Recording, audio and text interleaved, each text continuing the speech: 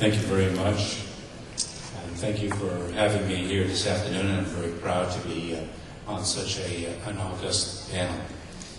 I am very privileged to speak to you today on behalf of Secretary Napolitano, whom the President has designated as the President's spokesperson and point person on comprehensive immigration reform. As I'm sure you well know by now, the Secretary is very committed to passing comprehensive immigration reform, and to that end has met with the Congressional Hispanic Caucus and a number of other House and Senate leaders. In addition, members of the White House staff and members of the Department of Homeland Security have had dozens of meetings with congressional staff on moving comprehensive immigration reform forward. Of equal importance, the Secretary and members of her department, including myself, have reached out to national and local community stakeholders to move the dialogue on comprehensive immigration reform forward. We are doing so to elicit the suggestions and ideas of those whom we serve.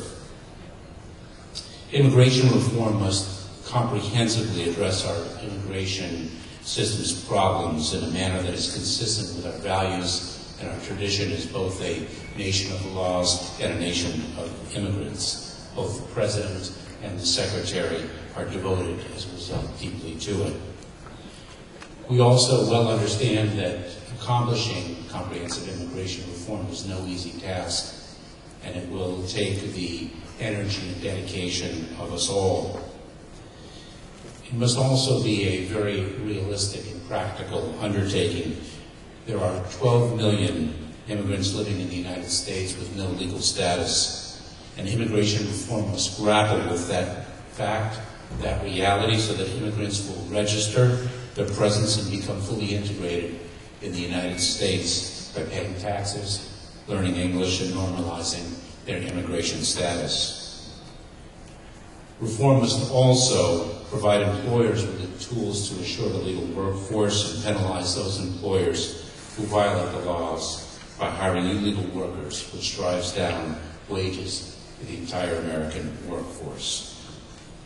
The President and the Secretary are committed to changing the enforcement policies of the past administration.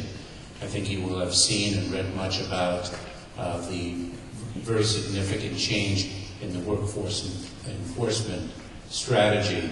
Rather than rounding up hundreds of employees and letting employers off the hook, the Secretary has placed an emphasis on addressing employers who take advantage of the most vulnerable of our immigrant workforce. More needs to be done, assuredly, but hopefully we well understand that when we are speaking of change to policies and practices that have been passed and implemented over the course of quite a number of years, change does not happen overnight. I do want to underscore, as I mentioned earlier, that the Secretary, of course, in keeping with the President's directive, is deeply committed to comprehensive immigration reform, and I feel very privileged to be an instrument of that effort. Thank you very much.